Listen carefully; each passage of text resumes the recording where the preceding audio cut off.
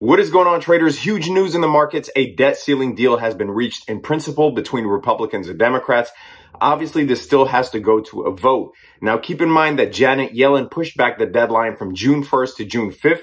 So they have until June 5th in order to vote on the deal. It is expected that they will both come to an agreement. What does this mean for the markets now that the S&P 500 has reached that pivotal 4,200 level? Will this be a sell the news type of event? In my view, there will be tons of trading opportunities off of this, not only with provided volatility in the S&P 500 futures, NASDAQ futures, etc., especially with stocks like NVDA acting like meme stocks lately, but there will also be opportunities in bonds. I do think that bond yields are now surging as there has been a rush to stocks, right? Stocks and bonds are now competing.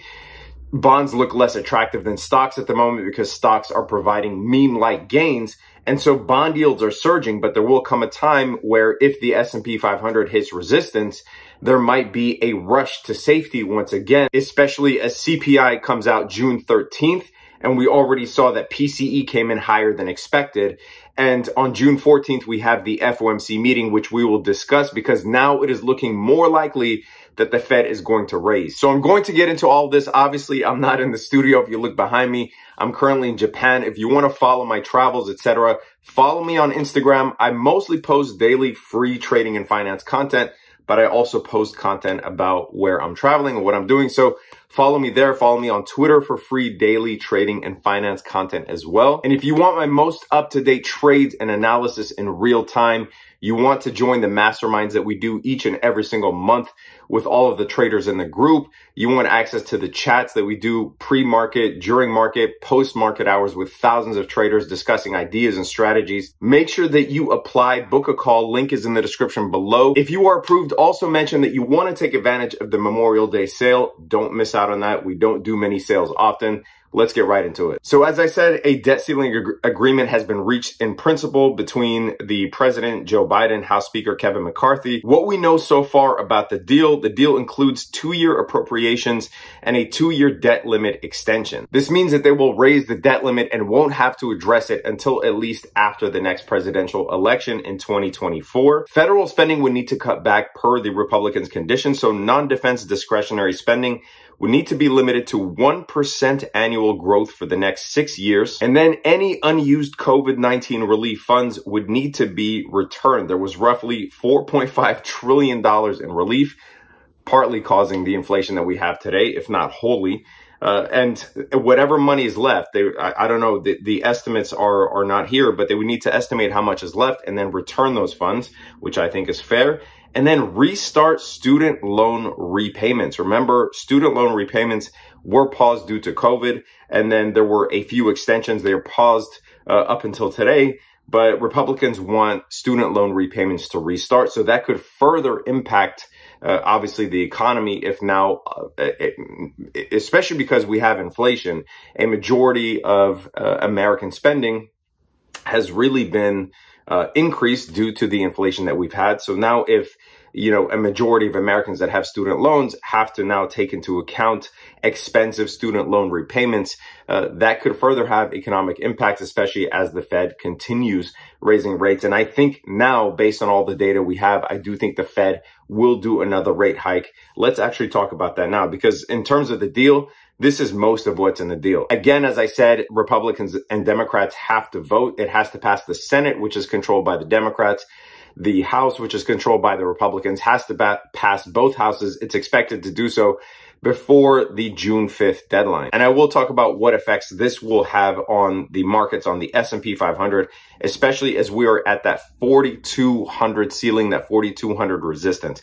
But first, I do want to talk about Fed rate hikes, right? So if we take a look at the Fed rate hikes, just a week ago, there was only a 17% chance that the Fed would actually hike. Now we are at 65%. So more than likely, the Fed will do yet another rate hike. Why is that? Well, largely because the Fed's preferred inflation gauge, which is PCE, as you can see here, actually climbed higher than expected. This was not expected to come in higher than expectations, especially as CPI continued to meet expectations and come in lower than 5% now year over year. But PCE has once again climbed and now climbed higher than expected. So the Fed kind of shot themselves in the foot saying, hey, we're not really looking at CPI, we're looking at PCE. Well, now guess what, motherfuckers? PCE actually is higher than expectation. So that is the first reason. Second reason, obviously, unemployment surprisingly came down lower than expected for last month. It looked like it was climbing, going from 3.4 to 3.6. Then went back down to 3.5, and now the last reading is at 3.4. So it is definitely going the wrong way per the Fed. Obviously, the banking fears are not really fears if the Fed and the Treasury was willing to backstop each and every single deposit account. So we don't really have, you know, the banking fears, at least the ones in the regional banks that had popped up. Those aren't really fears if they are not a threat to potentially affect the economy negatively. And then obviously, I'm sure that the Fed is taking a look at surging bond yields. They're also taking a look at the fact that stocks like NVDA currently are acting like meme stocks, right? So this is sort of a signal that there is still too much liquidity in the system. NVIDIA obviously jumping, if you guys were hiding under a rock, I don't know how you missed this, but NVIDIA obviously jumping from $300 around there to about $390 in one day. And those are just some of the key reasons why the Fed Watch tool now is projecting that the Fed actually raises 65% chance that the Fed does a 25 basis point raise on June 14th. Obviously, we have CPI the day before, so they do have the advantage of knowing what CPI is. And if CPI does come in higher than expected, then 100% they're going to raise on June 14th. And then lastly, if we take a look at the S&P 500, S&P is at 4,200 currently. That is a pivotal resistance level. Obviously, we popped to 4,300 back in August. That is when inflation had peaked at 9.1% and was coming down. I do think that a debt ceiling deal, if they do vote before June 5th and a debt ceiling agreement is reached, we can hit that 4,300. But here's the interesting part. And this is a question that I posed at the outset. Is this going to be a sell the news event? You might be saying to yourself, why would this be a sell the news event? Well, if you take a look at what happened in 2011, when we were at a very similar impasse, a debt ceiling deal was reached just a couple of days before the August deadline. However, after a deal was reached, the S&P 500 dropped 20% and didn't recover to those pre-debt ceiling highs until almost a year later, right? Now, obviously, we had the European debt crisis going on at the same time, but in this case, we do have inflation reeling in Europe, coming in higher than expected in some parts of Europe, and we don't know if CPI is going to come in higher than expected in the US. So I do think that if the market did run a bit on, you know, getting to this 4,200 level, on the optimism that a debt ceiling deal is reached, if that is already priced in, then I would suspect that there would be some sort of sell the news effect after an initial pop. That is just my reading, not really a prediction, and I'm not really going to be basing trades off of that prediction. I'm going to be day trading the volatility in and out.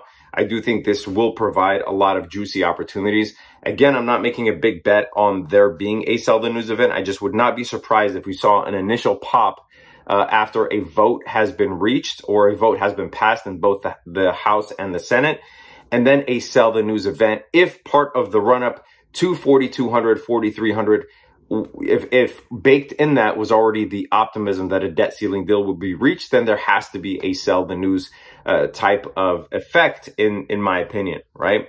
Now, if the CPI comes in lower than expected or as expected, and if the Fed doesn't raise rates on June 14th, then I do think that we could hit that 4,400, 4,500 resistance point, and then it's a wait and see until that point. However, if a debt ceiling deal is reached, if CPI comes in as expected or worse, and if the Fed does a rate hike on June 14th, then I do think that that could be sort of the resistance for this rally that we've had really since October up to that 4,200. So hopefully that makes sense. Again, I will be day trading this. There will be some juicy opportunities here. I did tell myself that I would take the week off to enjoy the vacation. I haven't taken a full week off from trading in almost 5 years, I would say, maybe longer than that. We'll see how that goes. There might be opportunities that are too good to pass up. But again, if you want access to all of our day trading signals, how I'm trading this, I'm looking more at bonds than stocks in terms of how to play this, because I do think that there is an easier read in bond futures than there will be in stocks.